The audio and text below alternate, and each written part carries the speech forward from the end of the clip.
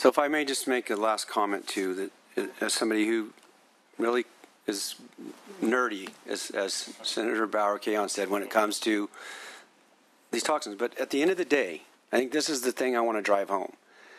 We are not going to do away with batteries, and we need batteries, and we're not going to do away with tires, and we're not going to do away with gasoline or diesel for a long time, and they are toxic. We know that.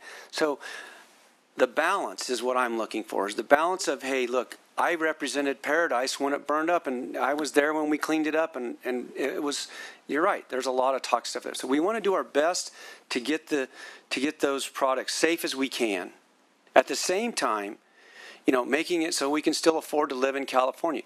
And if you've purchased a battery lately, I don't know if you have, but we have farm equipment, a $150 battery is $400 now. So back to my oil scenario, if I'm going to pay $90 versus $30 and I'm on a fixed income and I can't get it, I can't pay that, I'm going to change it in my backyard. And that's not really where I want people to change their oil. I want them to go somewhere else. So there has to be a balance. And at the same time, we're not only charging them up front, we have a fee on a battery to recycle the battery up front. You're paying it as a consumer, same as with oil. So the legislature has taken the approach to charge the producer up front.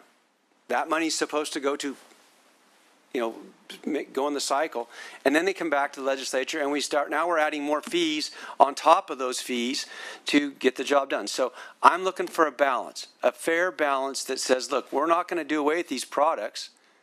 It's the same scenario as I said when that 5% of my farm, I have to take care of that with herbicides because it won't produce before that. So that's where I want to make that statement. So if you'll keep that in the back of your mind, that if you drive the cost so high, the consumer will do something different. We'll haul it out of state.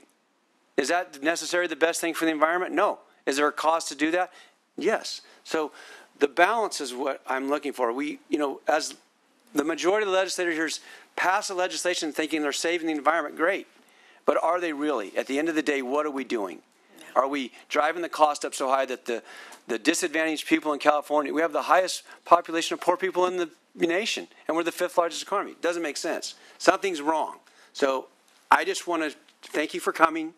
I want to share my concerns about that because at the end of the day, when I talk to my constituents who may have to drive 50 miles to get to a place where they can even get their oil changed, are going to do it in their backyard, and it's going to end up not where I want it typically, if there's not a place easy for them to take it. So I just want to thank you for coming.